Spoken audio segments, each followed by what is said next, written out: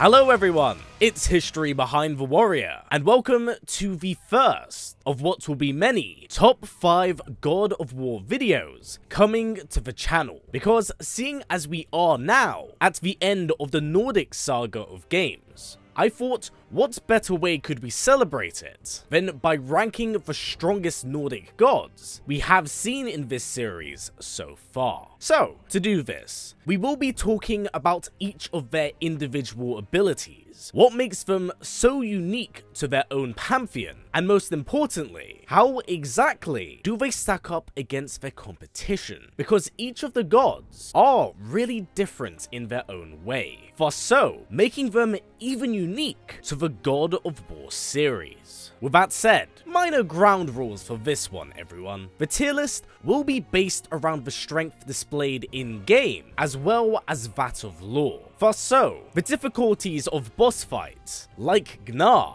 will not be the biggest factors in this tier list, but understandably, will still be taken into account, as it does display the feats of strength that they do bring to the table. Also, this video will solely be focusing on gods in the Norse saga, so previous established gods like Kratos and Athena will understandably not be making the cut here. And also worth noting, because I have to really emphasize this point, this tier list will mostly focus on lore and the gods of this series of games, meaning that the Berserkers and Valkyries will not be making the cut here. Sorry Hrolf and Sigrun, in saying that, these two could most certainly hold a candle to some of the contenders we have here. But hey, it's my tier list, and I at least had to establish some ground rules for it. Now, as always everyone, just a quick reminder that if possible, let's first get this video to about 1,000 likes. It's a small thing, but it really does go an absolute mile here, especially with YouTube's new and rather cruel changes to its terms of service when it does come to video game violence. Plus hey, it does give me more incentive to make more top 5s like this. So with that said, what other ones would you actually like to see me make? Please do comment down below. But anywho, let's get right into things. Now, to kick things off, at number 5, we are starting with the former Valkyrie Queen of Asgard and the former Witch of the Woods, Freya of Vanaheim. Now, Freya has been a very important and pivotal figure in the Nordic saga. By being both ally and enemy, we are able to get a grand idea and scope of just how powerful the goddess is. Because when we do first meet her, she is still quite a shell of her former self, a husk of the warrior goddess in the Aesir-Vanir War, and Valkyrie Queen to that of Odin. But even being crippled magically to the world of Midgard, restrained with a hex that broke her warrior spirit, Freya still showed incredible feats of strength in both magic and combat, being able to cure Atreus and even revive a literal dead giant with seedler magic, which is no easy feat, mind you. And later down the line, when her wrath is invoked by Kratos, she is able to go toe-to-toe with the Spartan, once reclaiming her Valkyrie wings, pushing him unlike their previous encounters, as, well, he didn't actually know it was her. And in saying that, Freya nearly won this encounter when Kratos let down his guard. Whilst this did end in a no contest, thanks Atreus, it's still important to note that very few can keep up with the sheer ferocity Kratos does bring to battle. And I think the battles against Nidhogg and Odin can give us a rough idea of just how capable she is at full strength. Now, unfortunately, it is actually quite difficult to gauge how much stronger she is at full strength, because upon being freed from Odin's hex, she does become a companion character. So we don't quite see her perform those crazy feats of strength we have seen previously, but it simply cannot be understated with what she does bring to the table. She is a Vanir goddess Valkyrie queen that has fought in wars against gods and can even revive the dead. I'd say that's a pretty damn good reason to be up here. I know some may suggest Gnar, as she is most certainly a harder boss fight, but prior to Ragnarok, Gnar was actually never mentioned, and the feats of strength we see her perform are solely from her boss fight. So she does kind of scrape the bottom of the list here, but Freya simply has more to show than what Gnar does. Now at number 4, we have a son of Odin, and that is the All-Seer of Asgard, Heimdall. Whilst Heimdall's appearance in this installment was very brief, boy did he make an impression. Being as sharp-tongued as he was cunning, Heimdall is nothing short of a venomous zealot, one completely devoted to the Allfather's visions and dreams. Being a child of the Allfather naturally puts a chip on his shoulder, but his arrogance is not misplaced. Being gifted with that of Bifrost eyes, Heimdall is nigh untouchable, being able to read someone's movements and even their thoughts if he's able to retain eye contact. Heimdall is a special kind of sinister, one that is largely drowned in his own hubris because he deems himself as untouchable. But as we have seen, he is not quite as invincible as his half-brother Balder. Much like how the mistletoe is a niche kryptonite, the only true way to defeat Heimdall is by overloading his senses. Forcing him to focus on multiple objects at a time causes Heimdall to break his concentration. Thus, it is possible to defeat him, but the only two characters that have been canonically established to crumble this ability, or at least challenge it, is Thor and Kratos. We can probably throw Odin in there, as he is the Allfather, but defeating Heimdall requires a lot of creative thinking. Now, behind this, we do see some other impressive abilities. Whilst no way near as physically durable as the rest of his family, Heimdall's ability to tap into the Bifrost is what grants him gifts that no one else has ever seen, such as his ability to realm shift on a whim and harness pure Bifrost to turn into a literal weapon for himself. So Heimdall definitely has a very unique utility kit, but he doesn't quite crack the top 3 here, and that is because he simply isn't as strong as his siblings. So should their main ability fail, then they have the ability to rely on their own power to at least stay up to pace with Kratos. In saying that though, nothing was more satisfying than punching Heimdall in the face. Now, if Heimdall was the unstoppable force, then his younger sibling would most certainly be the immovable object. And that is, of course, Asgard's Child of Light, and the man invulnerable to all threats, physical or magical. Aye. Thanks, Mimir.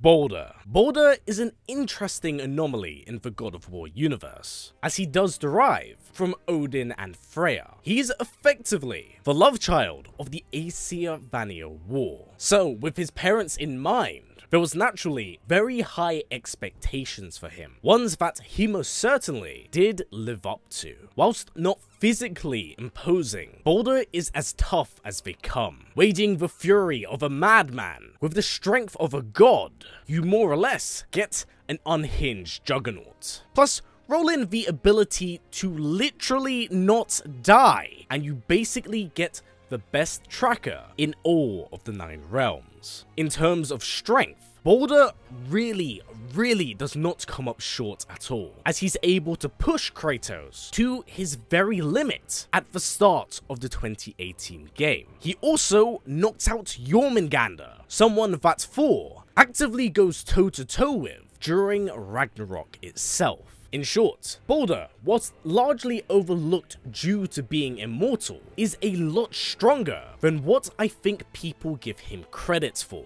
And even with that said, that immortality is just as much of a crutch as it is a benefit. Because if I'm honest, that immortality is the determining factor as to how he kept up with Kratos for so long. because every lick of damage is more or less averted due to the fact he just heals through it. I mean, hell, he even survived a broken freaking neck. And even when he loses his immortality, mind you, again, to the most obscure thing possible, the sensation of snow and the heat from the Blades of Chaos give him the ability to tap into elemental damage. So whilst he may be overlooked, it simply cannot be understated just how strong he is. And the reason why he tops Heimdall here is because whilst their abilities are kind of similar, at least in the sense that they have extremely niche weaknesses,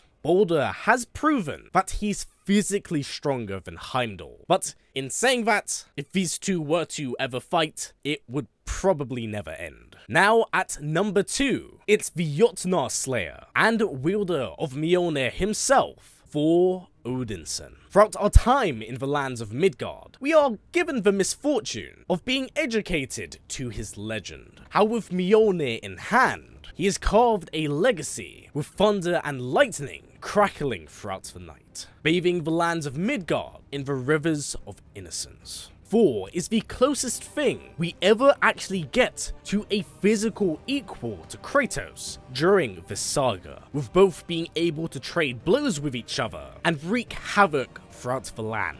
Thor is by all intents and purposes a destroyer, someone who revels in the legend cast upon his name, one so bloody that it allows him to stand out from his father. In fact, Thor is so incredibly strong that Mimir of all people was unsure if Kratos was strong enough to defeat the Odinson. Now, in terms of physical power, Thor is tremendously strong, so much so that when we first encounter him, he quite literally physically manhandles Kratos. I mean, for God's sake, he kills him and then defibrillates him. But yes, in terms of pure, raw power, Thor may actually be physically more strong than Kratos. But I will say that could go either way. Knowing of Thor and how he was able to kill Thalmor in a single strike, as well as hit Jormungandr so hard he is displaced to another timeline, it gives you an idea of just how ridiculously strong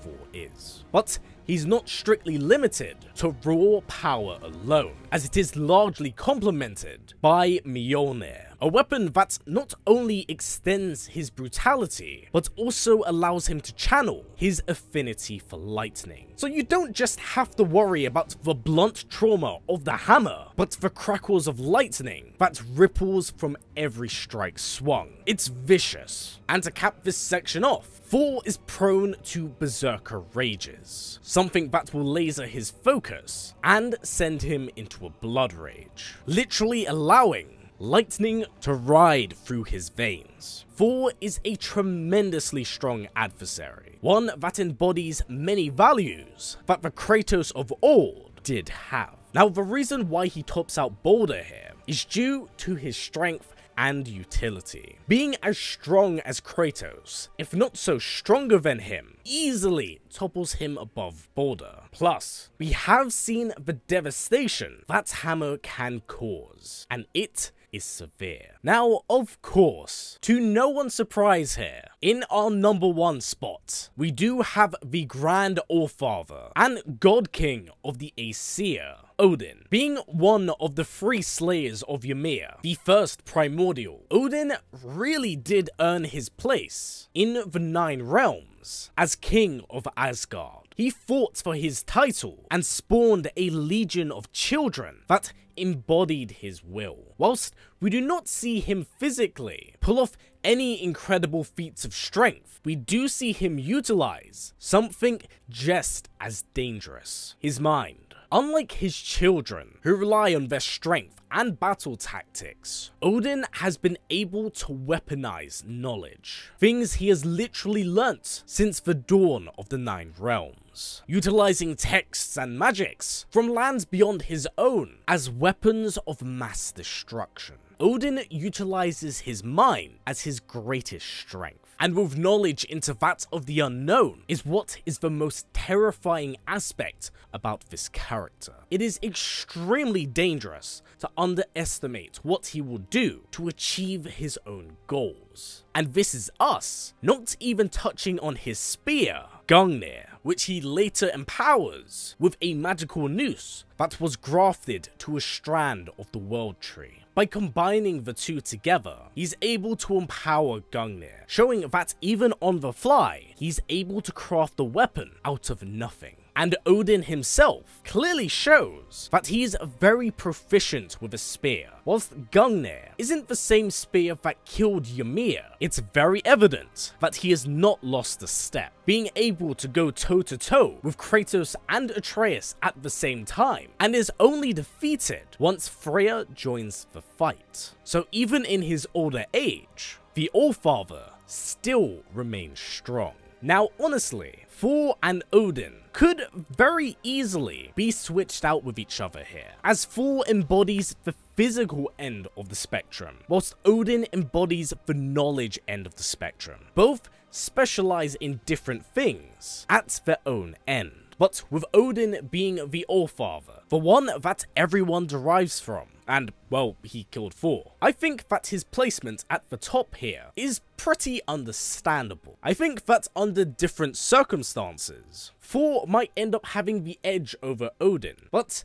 we never do see that. And thus so, I will leave the top 5 the way it currently is. With that said, everyone, who would you say are your top 5 strongest gods in the Nordic series? I would love to hear what you all have to say. And I mean, hey, you don't have to use the same criteria I have here to rank the gods in your own way. So honestly, go nuts. And again, if you really enjoyed this, please don't forget to give this a thumbs up, and most importantly, let me know down below if you have any top 5 suggestions that you would like to see me make. But for now, everyone, that has been it for me. So as always, everyone, stay strong, stay well, and keep on fighting as Ragnarok is finally over. Take care, everyone. I'll see you soon.